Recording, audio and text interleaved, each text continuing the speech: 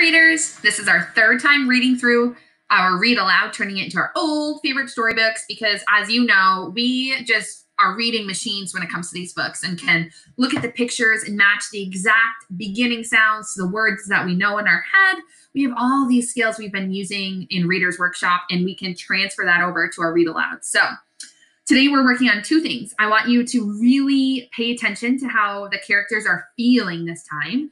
And we're also going to try to act out how they are feeling more today. Because I can make those connections when I read through. When I act, when I make that face of how they're feeling, it helps me to remember how the story goes, and it'll help me go back and reread more. So let's get started. This is The Biggest Pumpkin Ever by Stephen Kroll and illustrated by Jenny Bassett.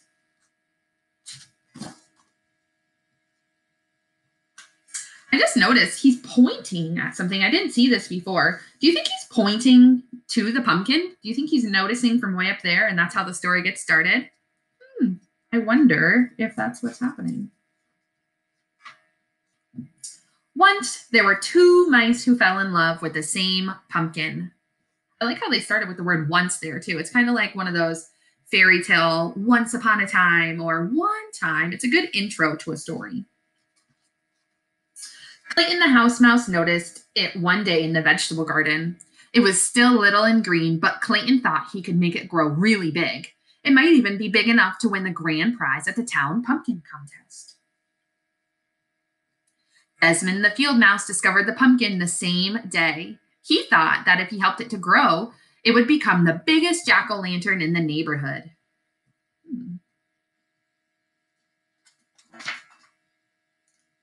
That afternoon, Clayton watered the pumpkin. He also mixed up some fertilizer of manure in water, and he spread the mixture around the pumpkin to make it grow larger. That very same night, Desmond went into the garden.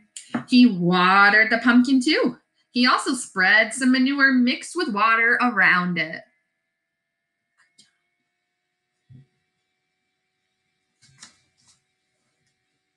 The next day, Clayton watered and fertilized the pumpkin again. That night, Desmond did the same, and the pumpkin began to grow. By the end of the month, the pumpkin was so large, Clayton couldn't believe his eyes.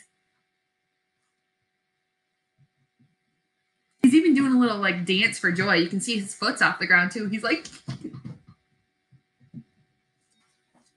good job acting like the characters. So let's do different voices here because we know this is Clayton and his mom. So his mom talks first. So she says, "My goodness," said Clayton's mother.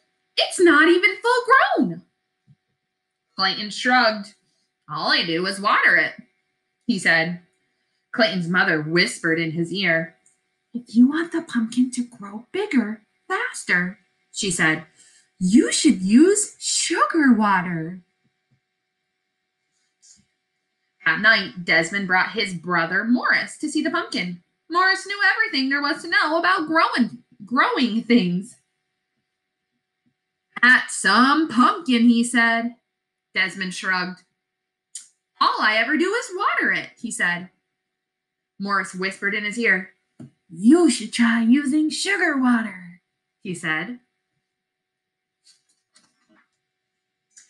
The next day, Clayton dug a small hole beside the pumpkin. In the hole, he placed a bowl of sugar water.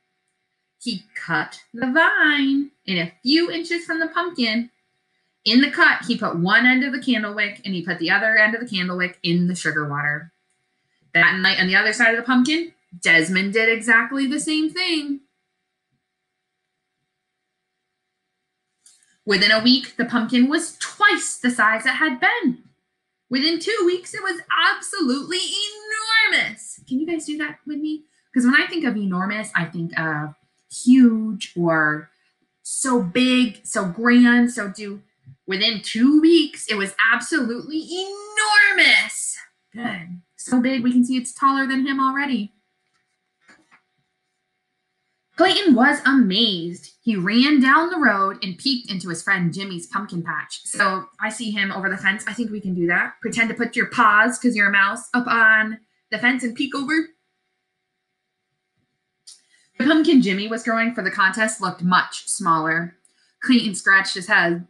I have an amazing pumpkin, he said out loud, and I think I'm going to win the contest. That night, Desmond and his brother Morris spent a long time looking at the pumpkin. Excuse me. How do you think it got that big? Desmond asked. Morris shrugged. A little luck and a little skill. It's going to make some jack-o'-lantern, said Desmond. It sure is, said Morris. A week later, Clayton noticed the pumpkin was bigger than the family car. During the day, everyone who knew came to admire it. And at night, the field mouse gathered around to do the same thing. By now, summer was almost over. In a week, the pumpkin would be full grown and start turning yellowish, then orange, of course. A few weeks after that, it would be ripe and ready for the pumpkin contest. Clayton could hardly wait. The pumpkin was growing so fast, it would soon be larger than his house. Then he had a terrible thought. If the pumpkin was so big, how would he get it to the contest? It wouldn't fill his red wagon. It wouldn't even fit in his truck. Clayton decided to worry about this when the time came. That night, the weather grew colder. Thinking there might be an early frost, Clayton rushed out to the pumpkin with his blanket. So he threw the blanket on top of the pumpkin. You guys throw a blanket up on top. One was not enough. Soon he was rushing back and forth, carrying all the blankets from the house. He was throwing them on the blanket to cover and protect it. As he worked, he hummed a little song.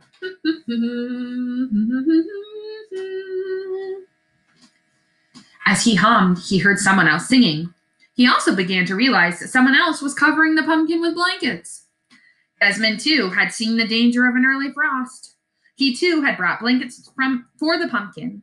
As he worked, he sang a little song. Do-do-do-do, I love my pumpkin. Do-do-do-do, my jack-o'-lantern. As he sang, he began to realize that someone else was working and humming.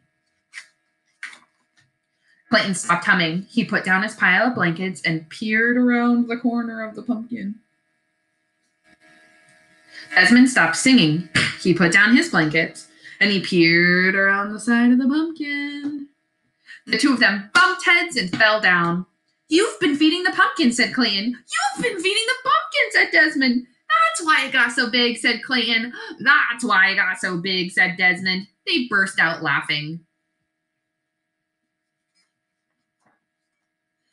When everything had been explained, Clayton said, I know I'll win the contest if I can get the pumpkin to town. Desmond smiled. I'll help you. Just let me carve the pumpkin into a jack-o'-lantern for Halloween when the contest is over.